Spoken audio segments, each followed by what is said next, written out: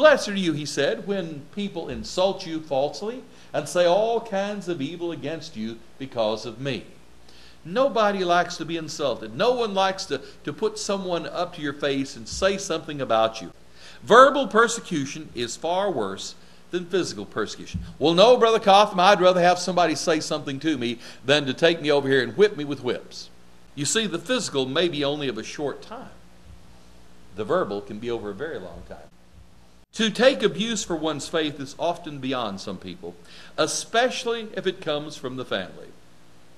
Since I've been here, I've known people in our congregation that are no longer members of this congregation because family people talked them out of it or said, you don't need to be there.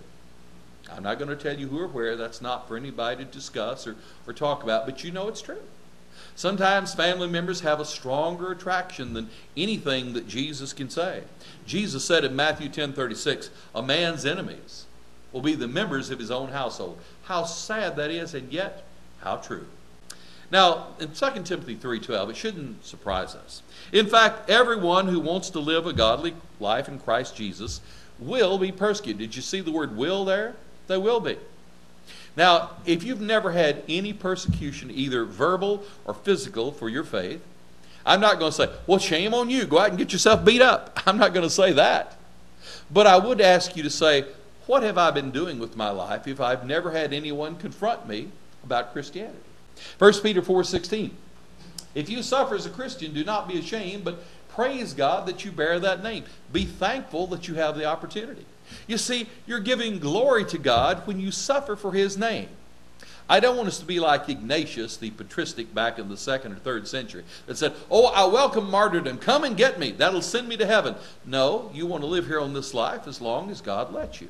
You want to use your common sense. You want to give glory to God with every blessing he will give you. Live every day as long as you can. Don't ask for God to throw you over the cliff or run you down with a truck or something.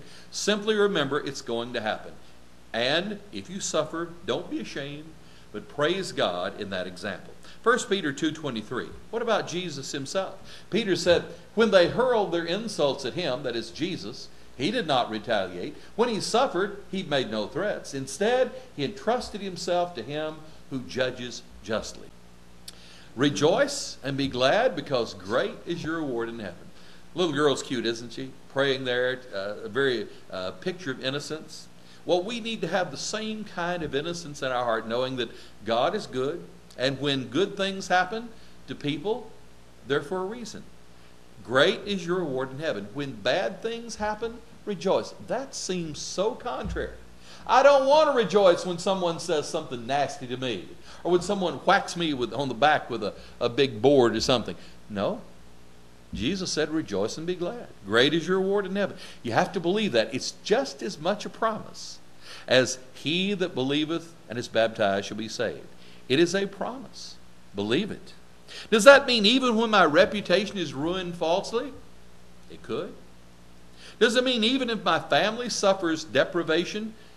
Yes, even though it's tough, it's hard. Does it mean even if my physical health is destroyed by others? And that has happened a number of times. People thrown in dungeons and all kinds of things done to them for their faith. John Hus burned at the stake, and that certainly affected his health, didn't it? Forever. So we know that's true. Even if all I ever valued in my nation morally is dragged down through the mud and stomped on, I think some of us are beginning to wonder a little bit about this right now. Maybe this is happening now, but you know, God's in his heaven and all's right with the world, and he's in control. I trust him. And even though bad things may be happening to us, even as a nation, remember that prayer is a very powerful thing. God can change things just like that if enough people believe and enough people do what is right. Even if everyone else turns away and I'm the last one standing for Christ, sounds like the Elijah syndrome to me. You remember Elijah? 1 Kings, chapter 19, he says, Lord, I'm the last one here. You know, everyone else is following the idol Baal, and God says, buckle yourself up, Elijah. There are 7,000 people in Jerusalem that have not bowed their knee to that idol Baal.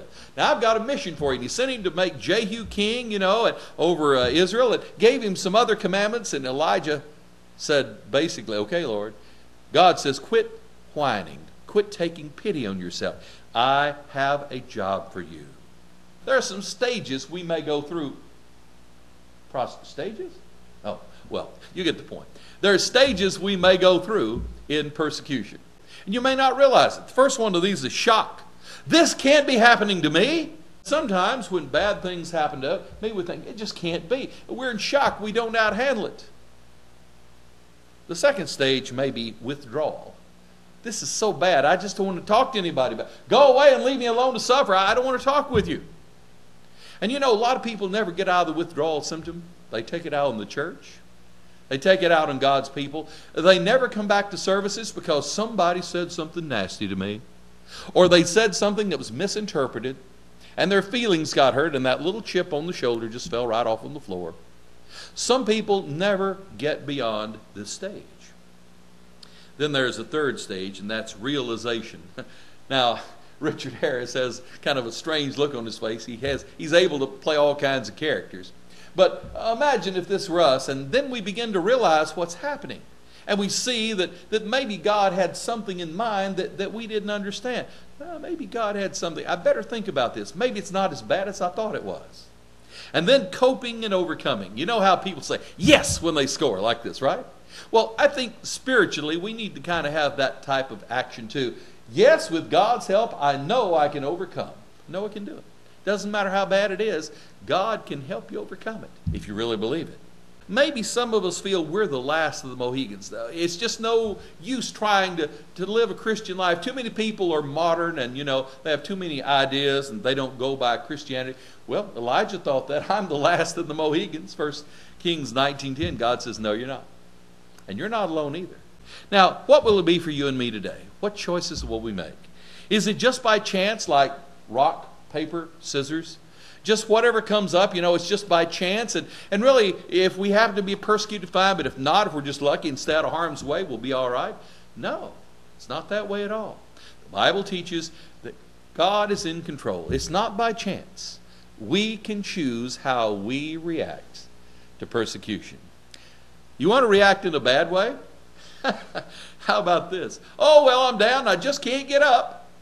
Remember that commercial? I've fallen and I can't get up. Well, many people, all these terrible things happen to me. I can't get up off the floor. You say, it's kind of an odd picture. A woman standing on a man's head. I didn't pick that for any reason except that I just like the picture to make my point. It could have been a man standing on a woman's head, but, probably that wouldn't have gone over too well either. So this just happened to be one that I thought would look pretty good. Oh, Satan's got me down. I can't get my head up. I'm stuck. I'll never get over this. Where is the problem? The problem is within you. It's within your heart and in your mind, believing that it's all over, that nothing good can happen. Don't believe that. Be positive. Remember that God is in control.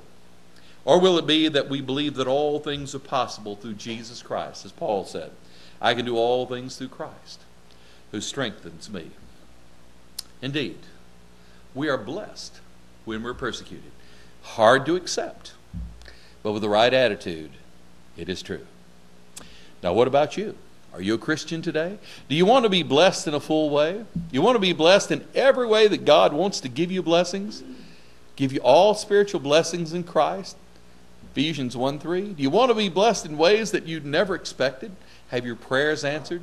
Have that feeling that your sins have been washed away and knowing it? The promise of eternal life, that you're one of the redeemed, you're one of God's chosen, that you are a child of God?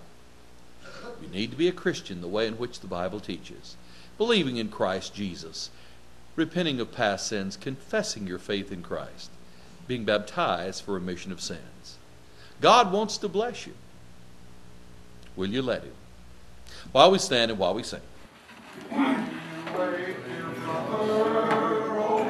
you